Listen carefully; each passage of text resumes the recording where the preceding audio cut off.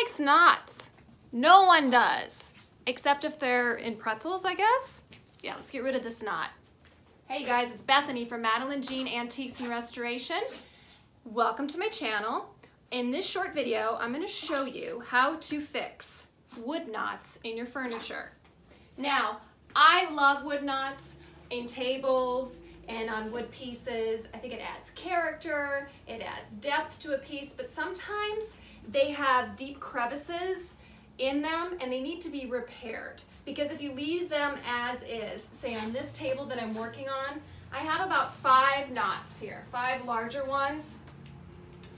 You can't see from this angle that you're watching the video. I'll do a close-up in a little bit. You're gonna see that there's some deep crevices near the knots that if I just finished this table, let's just say I sanded it, stained it, put a nice top coat on it, you would put your hands across the table and it would go down a little bit. And we don't want that. We want it to be a nice smooth finish on this antique table. So I need to repair the damaged wood that's around those knots and fill it. So what do we fill it with? We fill it with epoxy. And you can get epoxy at any of your home improvement stores. It comes in this nice little, this is kind of like a syringe kit.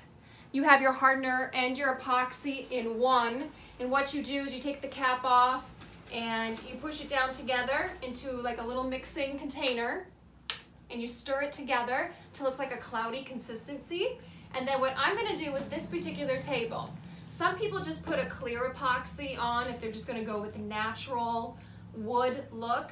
If you're going to stain a piece, you're going to want to try and match the epoxy color with whatever stain you're going to be using. I'm going to be staining this piece gray, so I'm going to add just a little bit of gray stain to color my epoxy so it matches up with the rest of my table. And I'll show you that in a minute. We'll just do a close-up of how I'm going to be repairing this table and how you can fix wood knots with epoxy. It's very simple, so come along with me. Watch me how I do it. Hi guys, it's Bethany with Madeline Jean Antiques and Restoration. I'm here to finish up that video on how to apply epoxy to wood knots in an antique table. But first, you're probably wondering why I'm wearing totally different clothes than I was in the first part of this video. That's because I filmed that video 5 nights ago and I was planning on finishing this video then, but I had a nasty episode of vertigo. Ever heard of it? Anyways, it landed me in the ER and they ran a whole bunch of tests. I went to go see an ENT doctor. Everything's fine. It's just that I have these microscopic crystals, everybody does, and mine got misplaced. They got lost in my noggin. So I had to do some head manipulation exercises and I'm all good, but I've been told to just take it easy for a little while. But I am back here now to finish this great video on how to apply epoxy with coloring to an antique table. So I was telling you guys before, I am restoring an antique table and it has some knots. There's like 5 or 6 of them on the top of this table. First of all, they're a little loose. When I touch the knots, they kind of wiggle like a loose tooth. And also some of them have some like deep crevices in them. And I want to fill them with the epoxy, but I first need to color the epoxy because I am going to be staining this table. I'm going to be doing my signature driftwood look. So I want it all to match and not to be glaringly, these knots show up and go, oh look, they're glossy and just clear. So that's why I need to color this epoxy. So I'm gonna move the camera down. I'm gonna show you what we're gonna do next in this. All right, you guys, so here's a close-up of what I'm doing. I'm gonna break off the top of that epoxy. And what's nice about these kits when you buy them together, the epoxy and the hardener are side by side, right there in that syringe. And I'm just gonna need a little bit, so I push a little bit out and both of them come out there. You can see the epoxy and the hardener coming out. That's to ensure you're getting equal amounts of each. I'm not gonna need a ton of this just because these knots are fairly small and what I wanna fill in. So I'm gonna quickly quit spilling that out. And then I'm gonna mix it with a spoon, the hardener and the epoxy. And you kind of have to work quickly with epoxy. It does start to lose its flexibility and you being able to manipulate it. Okay, now what I need to do is I need to add my coloring. Remember I told you I'm gonna add a little bit of coloring to my epoxy. Right now it's clear. So I'm just gonna take a little bit of an old brush that I don't care if it gets ruined, and I'm going to get it into that gray coloring that I need. And I'm just gonna add a little bit to my epoxy. See how well that changes the color. See if I need more, see if I need less. All right, I'm gonna need a little bit more. That's not enough.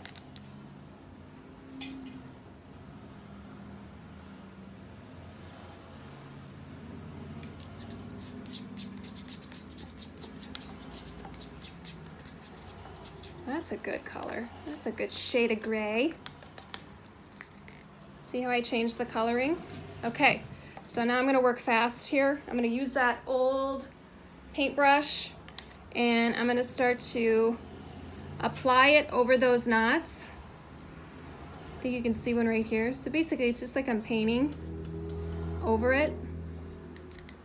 Can't you hear all those beautiful motorcycles? I live beside a super, super busy road, and so when I open my windows, I get to hear all the lovely traffic.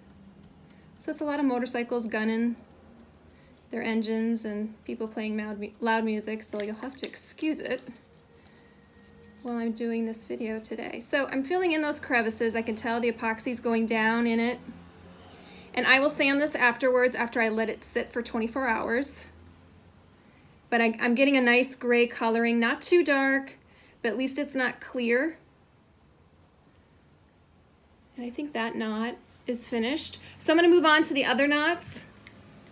Continue to do those, but you can kind of get an idea of how I'm doing this. This is my largest knot here that I'm gonna have to fill. And I'll be back to show you guys the final look.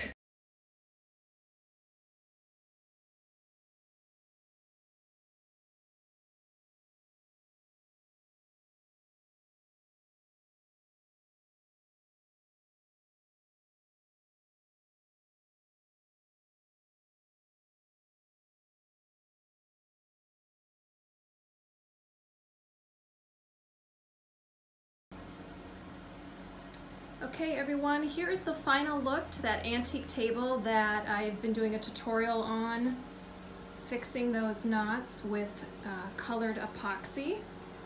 And I'm really happy with the results. I did my signature driftwood finish on this table, and I just applied one coat of top coat so far, and it's drying. And I'm going to do a close-up here of a couple of the areas that I fixed with that color epoxy. You can see right there, that was a gouge in the table, and there's a knot. And you can see the colors, they blend awesome. That was my concern, if I just used a clear epoxy, that they wouldn't appear cohesive with the table, and that they would really stand out. And you can see here all the knots that I'm doing a close-up on. They blend beautifully with this signature driftwood look that I do on my restorations. So thank you for watching this tutorial. Please subscribe to my channel. I'd love to hear your comments or your questions or suggestions on how you fix knots on furniture pieces. And I hope to see you guys real soon. Thanks for watching.